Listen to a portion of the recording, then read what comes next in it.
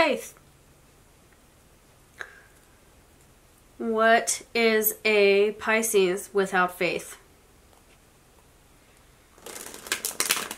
I'm talking about deep faith. Not necessarily to a specific religion, but that can be one way of expressing it. But to a sense of the greater unconscious at large. Pisces is the sign most faithful to such things. And when you meet a Pisces that has no faith anymore in larger concepts like that, they tend to not have faith in themselves. And that's when you get the stereotype of indulgent in the vices of Neptune. Be it illusions, fantasies, drugs, whatever your particular escapism is. So faith coming in strongly is the mantra for the month. Oh, sorry. Bear with me, guys. Yeah, I'm coming down with like a cold or allergies or something, but I needed to re-record these videos. I did some before the month started, but they weren't right. And now is the right time to do them. So I'm sorry they're a little late, and I'm sorry I'm a little sniffly. Hopefully I won't, you know, snot all over this audio. Yeah. How are you coming into October? Pisces. Is faith being challenged? Is it being deepened? Is faith being challenged? 5 of Swords. And 6 of Pentacles.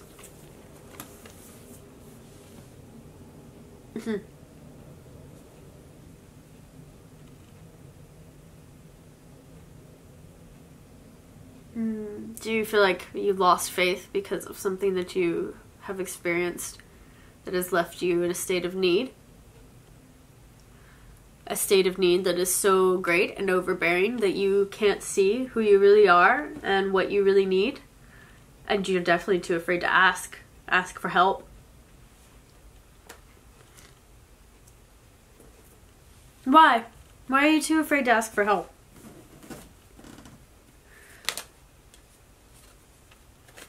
Because you're afraid of going where you want to go and getting what you actually want. Because if you stay stuck, if you don't have any faith, if you stay stuck right here, afraid to ask for help, then you never get here. And then you can be sad and you can live in the fantasy and in the illusion. Because if you don't have faith, you can at least have fantasy, right? But why? Why would this card come out if it's not ready for you? If you're not ready for it? Don't be intimidated. It's not a game. You haven't lost. You're just at a spot where you're a little bit more humble. You guys are a very quiet sign, considered very humble to begin with, but this kind of humility for you guys, when your foundations, when the core of who you are is challenged, that sense of deep, deep psychic empathy. No, I mean, you're only human. The deepest empathy that you can have. You've still got an ego, as much as you would very much like to not have one. That doesn't mean that you can't. And it doesn't mean that you won't make a mistake in which you'll have to apologize because either you hurt somebody and you are the winner that's about to lose, or ask for help because you're the loser that has to walk away. The truth about this card is that there is no winner and there is no loser. And that's the theme of this retrograde. So this retrograde is probably going to pull very strongly at you guys as a result. There is no winning. The only thing to do is to walk away. To walk away and walk towards help. Apologies. Yeah, I'm getting sick. I'm so sorry. Some sleep tonight will maybe fix it. Not that that's any of your concern.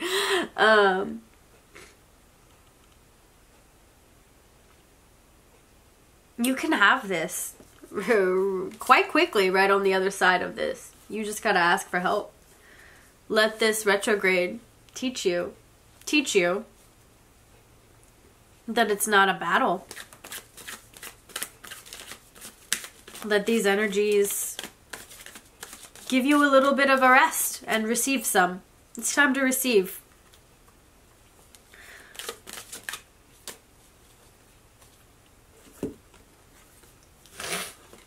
Why do you need a rest? Why do you need to receive? Because you're about to have to be really, really smart about how you go after exactly what it is that you want on the deepest level. This could be somebody coming in and being a little bit tricksy with you. Maybe if you're dealing with a fixed signs are very commonly associated with the world. So that would be Taurus, Leo, Scorpio, Aquarius. Do be on the lookout. They might not necessarily be putting you first in this situation, but a lot of this comes through very strongly as what you need to do. You need to be sharp right now. You need to be careful. You need to be cautious, and you need to be calculated. Unless you have Capricorn placements or some other sign that's very crafty naturally, that might be a little bit difficult for you guys. But in order for you to move forward in your life, bottom of the deck right now, Six of Swords, in order for you to move to new horizons where you want to be, to regain the faith that you feel like you don't have right now because you're feeling really defeated, in order to gain that deep soul connection, that ability to have wealth, prominence, and a legacy, you have to be smart about the actions that you take right now. It's not exactly the time to get really wrapped up in the emotions and feeling really down and out on your luck and focusing on how much you've lost and how you don't know how to ask for help. Let me pull a card, an extra card just for that. Let's go back a little bit. It's gonna come to you. All you have to do is accept it. I mean, Ace of Pentacles. It's gonna be there wanting to, it's gonna be offered to you. You just have to accept it. Okay, yeah. I'm getting sick.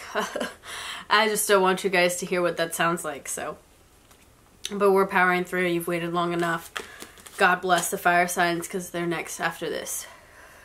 We might sleep on it and do it early in the morning. It's a time to be smart about your decisions if you want something that's going to be really stable and that is what your heart desires on its deepest, most transformative soul level. Particularly if it's with a Gemini, it's not the time to play around. It's not the time to be soft, sweet, gentle Pisces. It's time to, you might not need to go quite as far as shark or piranha. You know, maybe just Rihanna. Sorry, it was a rhyme. I couldn't resist it.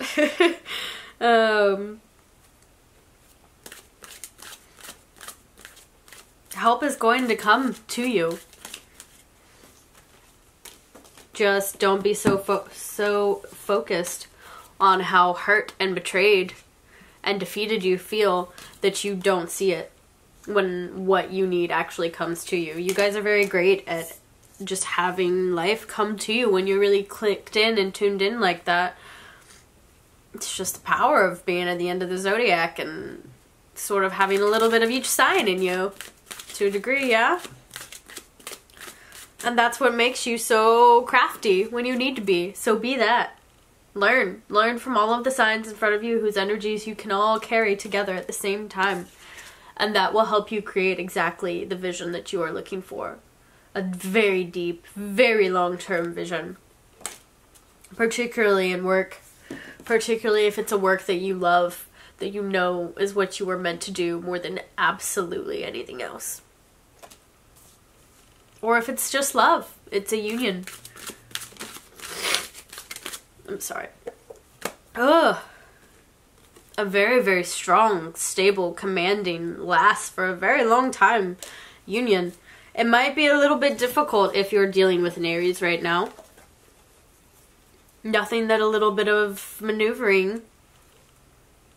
Artfully, not outright manipulations, but being very smart and very thoughtful about how you invest in them and communicating that to them effectively.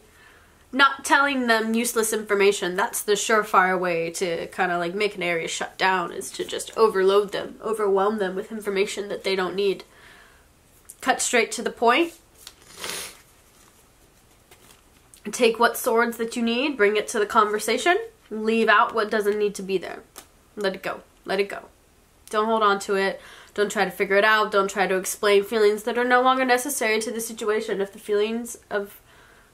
If a certain part of the situation has passed and the feelings have passed, you don't have to go back over and rehash all of it. It might feel like it, but if you want to have what should be yours, I mean, that's what the Lovers is. Lovers is what should be yours. It's just not easy. We get this myth that love should be easy, or the love should be extremely like rom-com hard.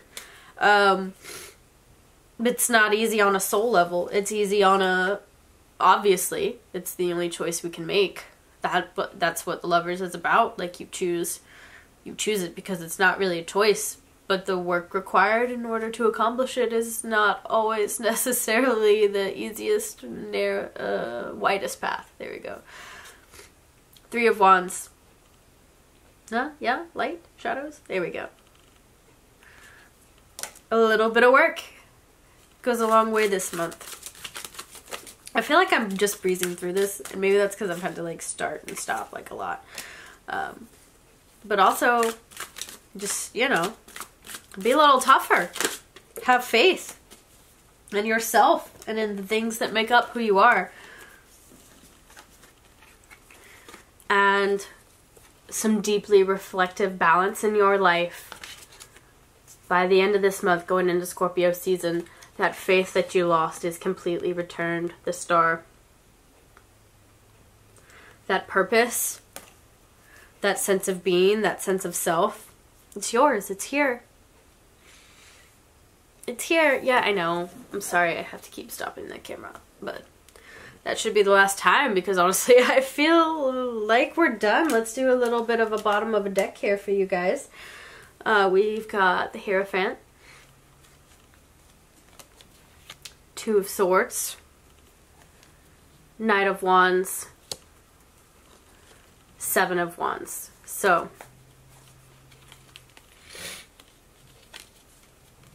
yeah. Passionately going for what you want, cutting out that indecision and that waffling ability that all mutable signs can kind of carry, and that you guys can have, particularly when your emotions are in a state of flux and instead of a state of flow, brings you that deep understanding that you're looking for. And maybe not the understanding that you're most familiar with. This is a very earthy and fixed sort of understanding. It does represent Taurus. Might have a few squabbles if you're dealing with a Taurus, but overall, I mean, it looks like if you stay strong, your energy is so strong that you will be able to see through everything that you want by the end of this month. Be focused and balanced. Be smart. Be careful in order to see exactly what it is that you want come into this world. Very powerful going into Scorpio season. Very, very powerful. Don't give away your own power by letting this energy at the beginning of the month be what rules you and dominates you throughout the entire month. You can turn it around and you can have the world at your fingertips. That's not even, I mean, that's like on her fingertips, but she's like sitting on it too. Like, she's gravy. I love you guys. I appreciate your patience. I'm sorry I was sick.